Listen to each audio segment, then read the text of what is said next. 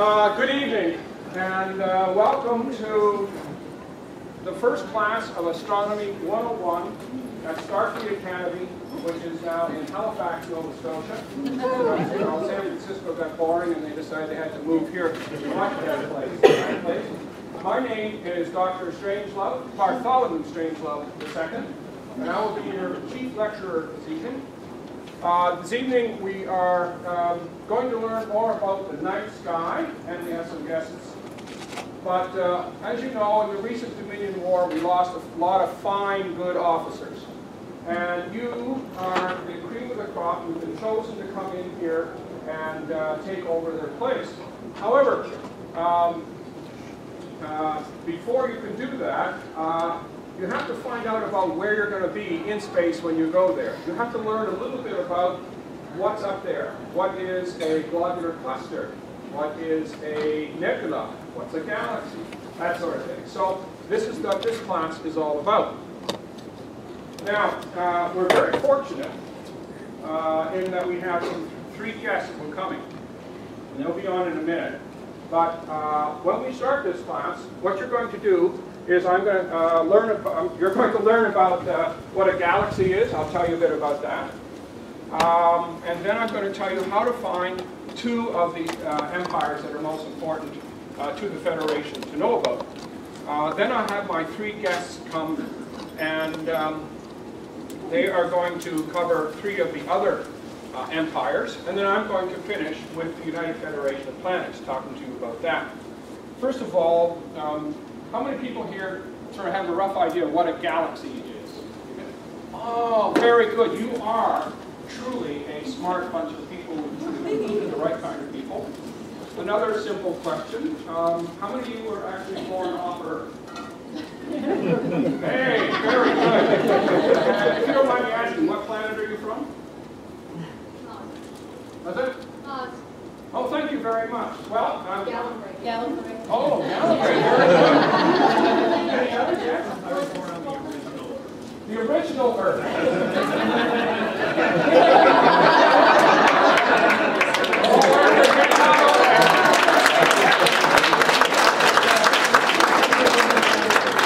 What we're starting with is galaxies, because what a lot of people don't realize is all of the Federation of Planets history occurs in one galaxy, not in a galaxy far, far away, you see. And so what is a galaxy? A galaxy usually has a bright core full of billions of stars, and it has arms of stars coming out.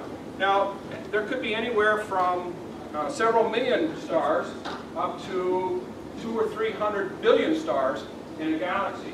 This particular galaxy is not our galaxy because even today, no spaceship has ever traveled far enough outside of our galaxy to be able to take a picture like that.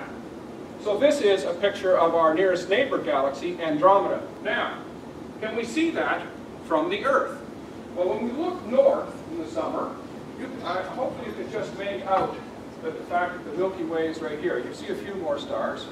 And looking north, you see that. But again, we're looking out to the rim, so there's not much out there to see.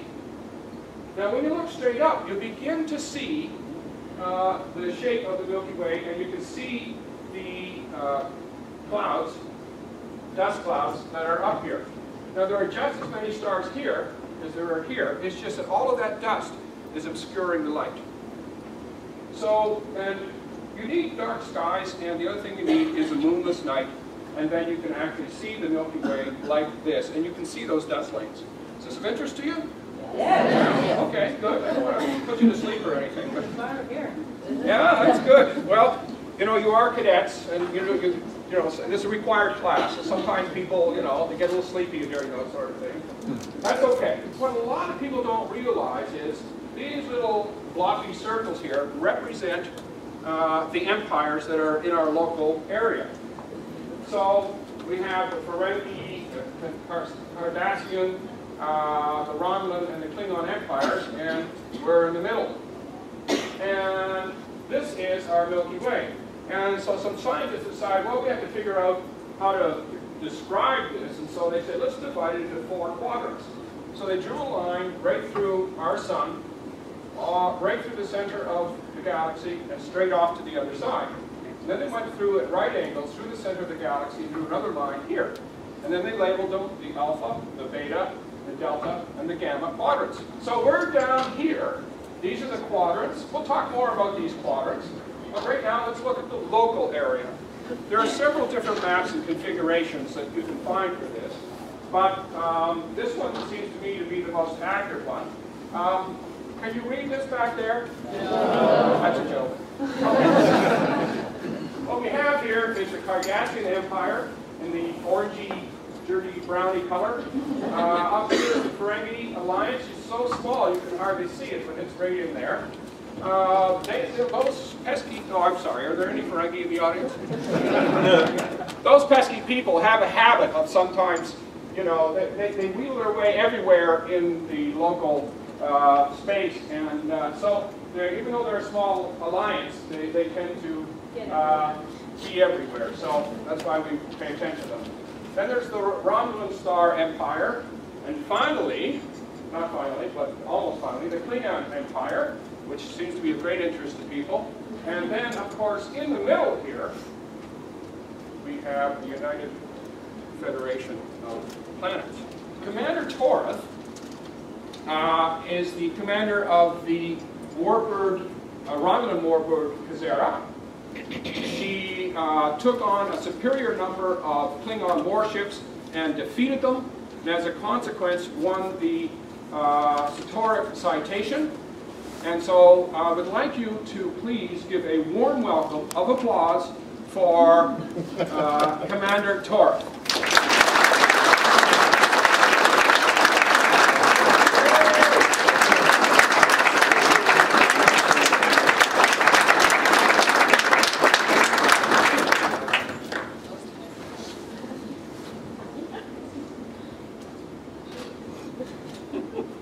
I came because I am curious to know the quality of Terrans being admitted into your Starfleet Academy.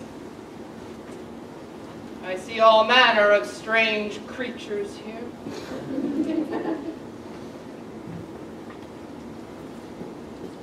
I see some are in uniform, the rest of you are not. Obviously, etiquette is not a priority.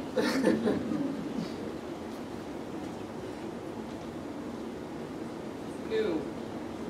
From a race of tiny people. Well, I certainly see nothing to impress me whatsoever. Thank you, Commander Torres. Very enlightening. Our next guest is Commander Kalua, and he is commander of the bird of prey Kaji, and I'd like to welcome Commander Kalua. Please give him a warm round of applause.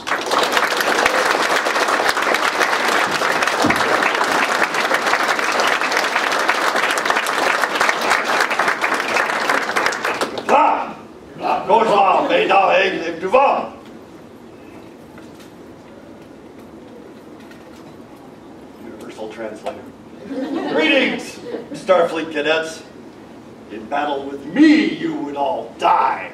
An honorable death. So, train hard, and I look forward to seeing you on the field of battle. Remember, die well.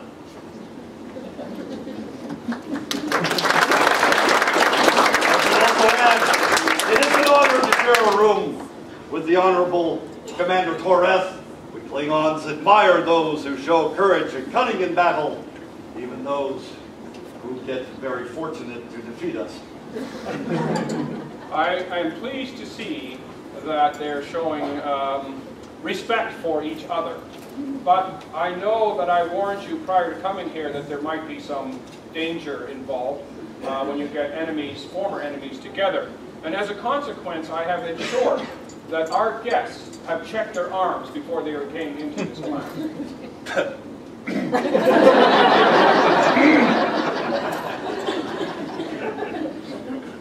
Now, where are the empires? Well, the first thing you have to do is learn to navigate in the night sky if you're going to find things. There is the Big Dipper. All right. So, you know, it's once you see it's there, it's pretty obvious, isn't it? So, now, we use the Big Dipper to find the North Star. And what you do is you use the last two stars in the Dipper part, and it points almost directly to the nearest brightest star, which is right here.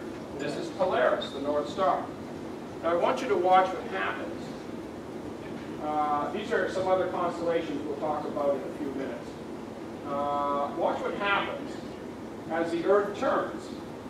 As the Earth turns, you see the stars appear to be moving. But there is one star, which one is it? This one, which stays perfectly still. So as the Earth turns, it stays still. It's always in the same place. Then there's the burning question, where is Cardassia? And the reason we start with Cardassia is because we start in the summer nights. The Milky Way is visible in the summer, but it's also visible in the winter. And 3 empires are in the summer nights, and 3 are in the winter. Yeah. And so here's Cardassia over here, and our sun, Sol, is right here. And so we're looking off in that direction. Where is that in the sky? Well, here's where it is. If we look at this, we have, this is a W, and it's always above the horizon. Right now it's as low as it goes. And it is Cassiopeia. Cassiopeia is Queen Cassiopeia's throne is actually what this W represents. We call that Cassiopeia. And up here, we have Cygnus the Swan. And we're going to look more closely at this in a minute. But it has wings, this is the tail, and it has a long neck, and this is the beak up here.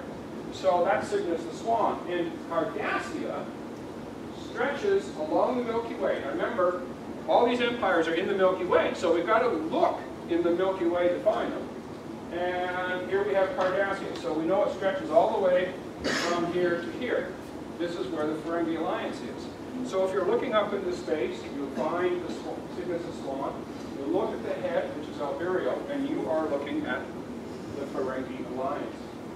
We are very fortunate to have a personage here on Earth that is very knowledgeable about the largest empire that exists in our galaxy.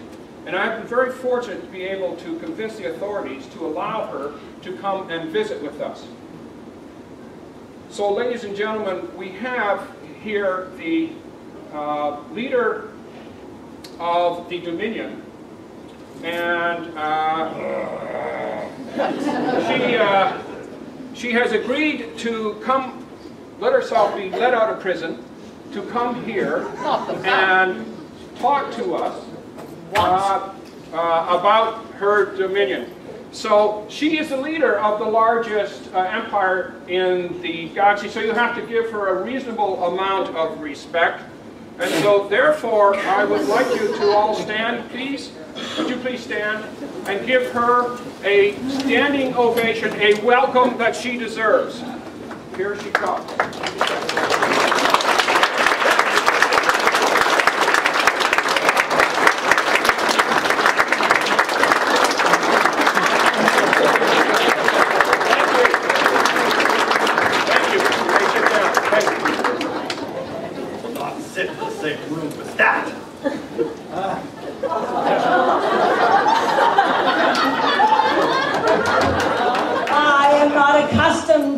Laughed at.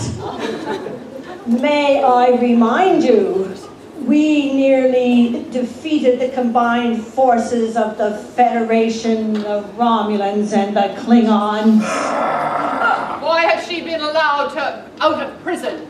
She's still powerful and dangerous. It's an outrage. We demand your respect. Do not laugh at me again. Could be agents of the Founder in this very audience. Changelings in human form. Indeed. Our guest here is going to tell you where the Dominion is, and help me down, please.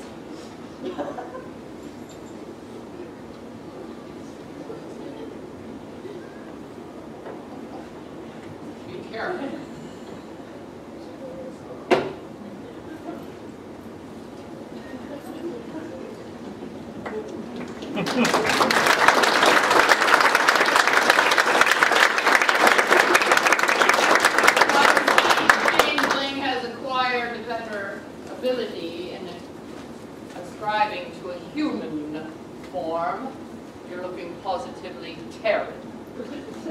Well, now that Odo has joined us, I no longer have to have a face similar to his. But the Dominion. Let me tell you about the Dominion.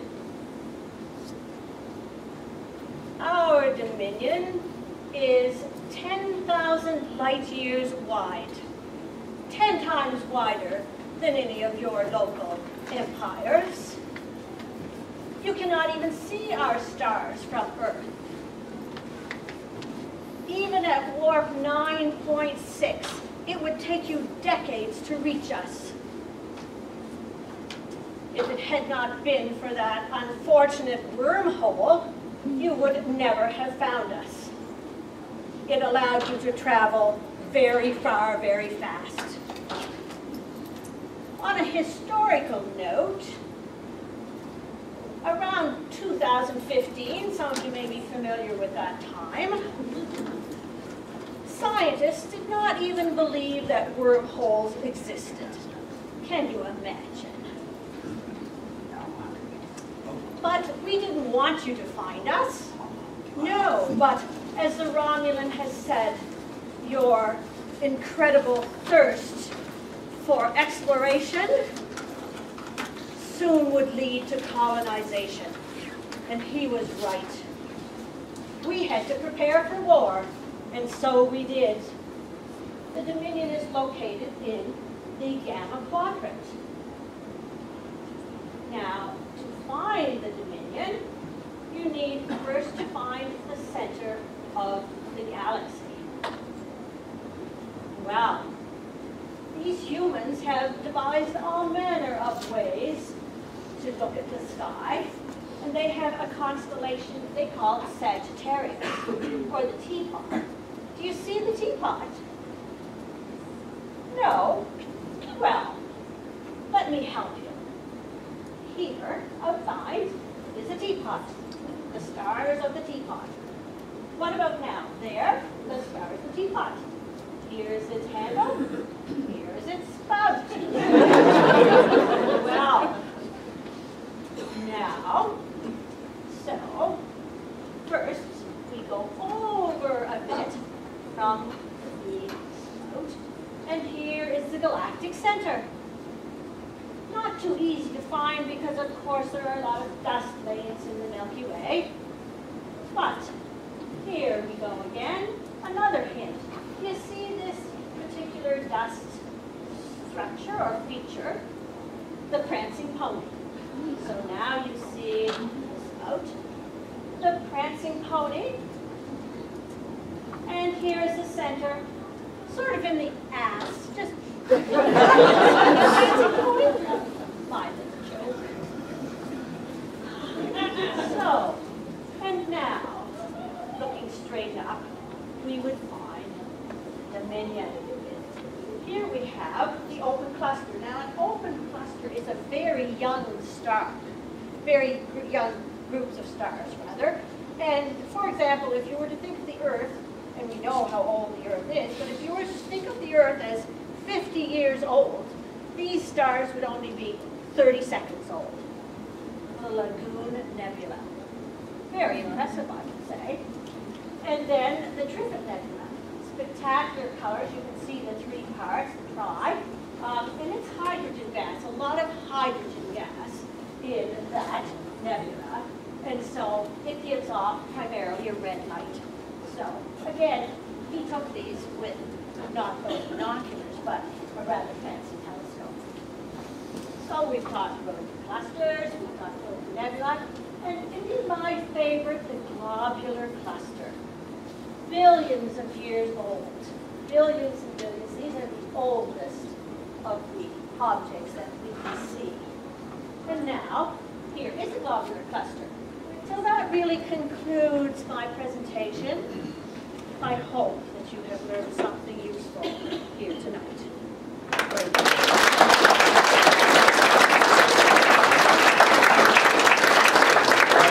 I'm glad you're showing her the respect that I think that she deserves, so that's very good. And now we will call upon Commander Kalua to tell us where the Klingon Empire is. You! See that you are dishonoring me. Do you fancy a battle to the death for your dishonor? Continue to keep disrespecting this assembly? Well, ours is another empire that you cannot see visibly from here in Halifax. However, as you see on this map here, instead you see a cloud that looks very faint but is in fact containing thousands of stars, and in fact our Klingon Empire is 1,000 glorious light years wide.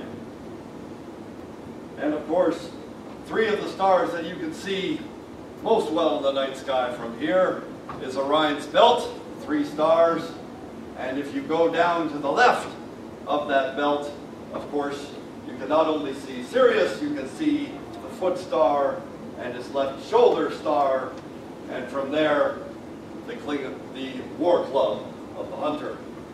Going down to the southwest, almost due south of the shoulder star, is the star of Sirius. You should know that the Klingon Empire was founded in the 9th century of your Terran years by Kalis the Unforgettable. I would like our honorable guest, Commander Torith, to come up and tell us about the Romulan Empire. Our glorious empire is even older than the Klingon Empire, founded in the 5th century in your Terran marking of time.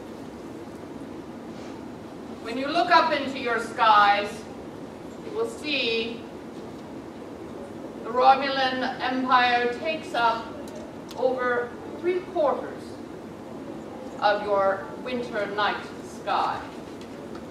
You will see the Klingon Empire starting down to the star Sirius, mentioned by the commander, and our empire starts and moves south from that point. You cannot see all of the Romulan Empire from your Terran town of Halifax because the Romulan Empire, being so great, extends far below your sight line into the south, as you will see. Sirius, again separating or marking the separation between the Klingon Empire and the Romulan Empire, which extends all the way down to a star below your southern horizon, Alpha Centauri, in the constellation Centaurus.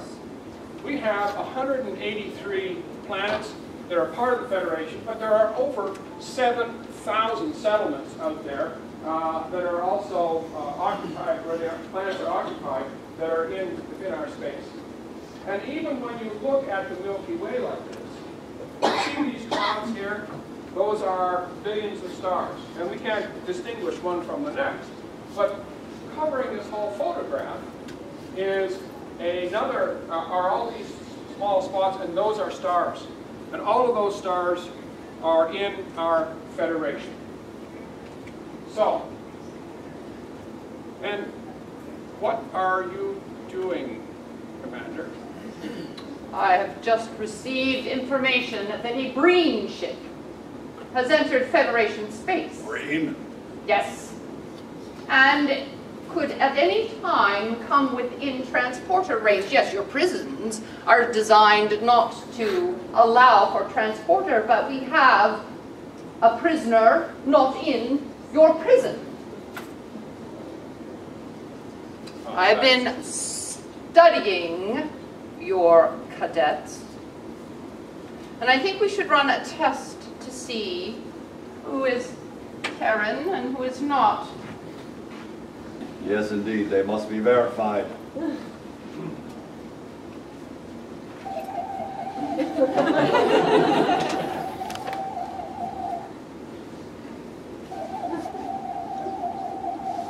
They will do. And what is your plan? Indeed. This does give me an idea. There should be a very stringent test to make sure who might be a changeling in this assembly. There should be a test of knowledge. The cadets will lead you, these two cadets will lead you in answering questions around the stars in the sky. I will be watching to make sure you are all participating in the answering of these questions. Surely a test of your knowledge and memory should merit whether or not you are who you say you are.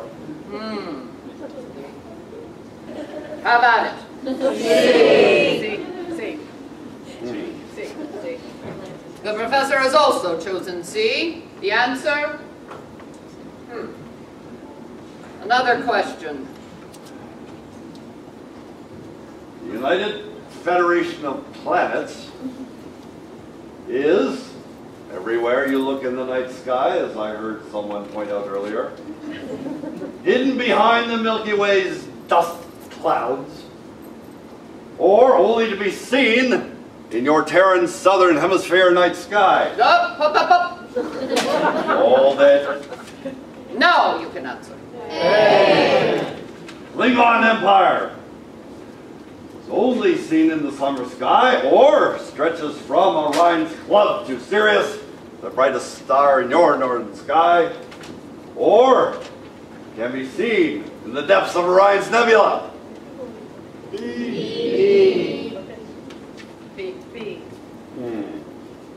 Interesting.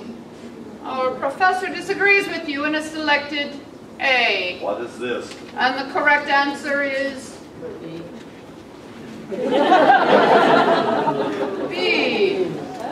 Interesting, the professor does not know this. About the Klingon Empire. Next question.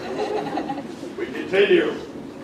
The Romulan Star Empire takes up a very small section of the Milky Way. Can be seen from your Terran city. Stretches from the star Sirius to the star Alpha Centauri below the southern horizon. C.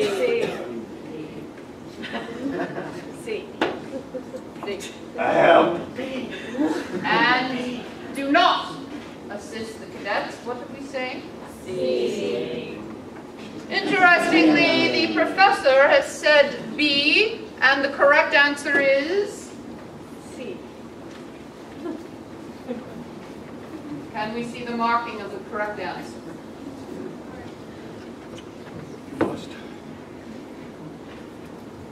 Ah. 2. Correct.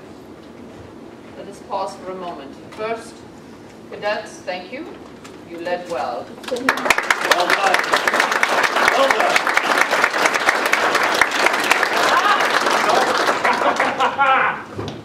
Now, I'm the only one with a weapon since they had to check their weapons. What is this?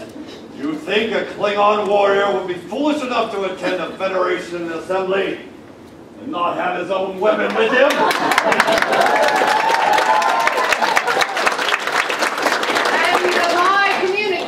Also very handy. It has cellular, telephone, transporter, photographs, and laser. You're too late. Bring Commander! Bring Commander! That's for you! I've had enough of your interference here.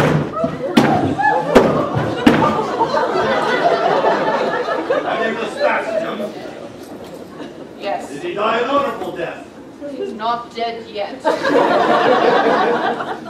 That early. is. Still early. We hope you have learned some valuable lessons here on Terran. You know about our galaxy, and can find the empires in your summer and winter skies. More importantly, You have assisted us in thwarting a prison break of the Founder. For this, you deserve our respect. Indeed, you have shown yourselves worthy of honor, perhaps even to be Starfleet officers. Indeed, you are not as spineless as some of us in the Klingon Empire would have you see. So, until we meet on the field of battle, Kos Voidam Idawada! Kabla! Kabla! Class dismissed! Class dismissed.